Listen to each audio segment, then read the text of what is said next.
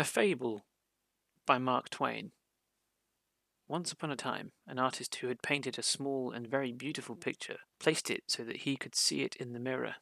He said, "This doubles the distance and softens it, and it is twice as lovely as it was before." The animals out in the woods heard of this through the house cat, who was greatly admired by them because he was so learned, and so refined and civilized, and so polite and high-bred, and could tell them so much which they did not know before, and were not certain about afterward. They were much excited about this new piece of gossip, and they asked questions so as to get a full understanding of it. They asked what a picture was, and the cat explained. "It's a flat thing," he said, "wonderfully flat, marvellously flat, enchantingly flat, and elegant, and oh so beautiful." That excited them almost to a frenzy, and they said they would give the world to see it. Then the bear asked, "What is it that makes it so beautiful?" "It's the look of it," said the cat.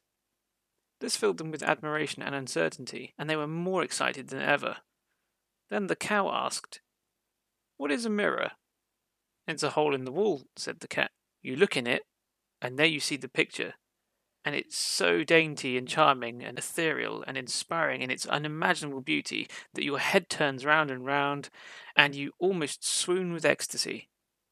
The ass had not said anything as yet. He now began to throw doubts. He said there had never been anything as beautiful as this before, and probably wasn't now.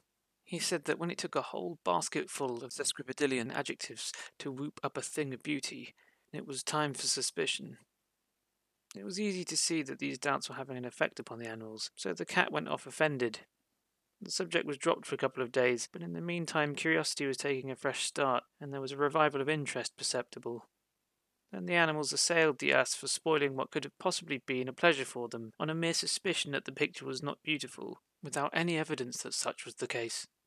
The ass was not troubled. He was calm, and said there was one way to find out who was in the right, himself or the cat. He would go and look in that hole, and come back and tell what he found there. The animals felt relieved and grateful, and asked him to go at once, which he did. But he did not know where he ought to stand, and so, through error, he stood between the picture and the mirror.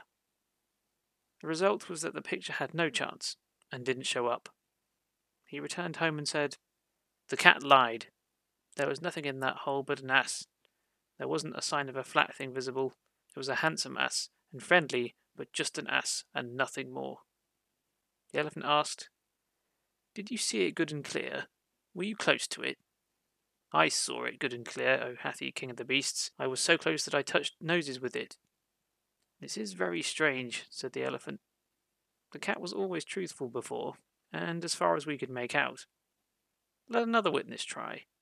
Go, Baloo, look in the hole, and come and report." So the bear went.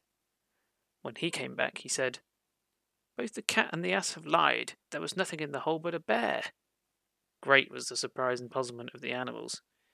Each was now anxious to make the test himself and get at the straight truth. The elephant sent them one at a time. First, the cow. She found nothing in the hole but a cow. The tiger found nothing in it but a tiger. The lion found nothing in it but a lion. The leopard found nothing in it but a leopard. The camel found a camel, and nothing more. Then Hathi was wroth, and said he would have the truth, if he had to go and fetch it himself. When he returned, he abused his whole subjectory for liars, and was in an unappeasable fury with the moral and mental blindness of the cat.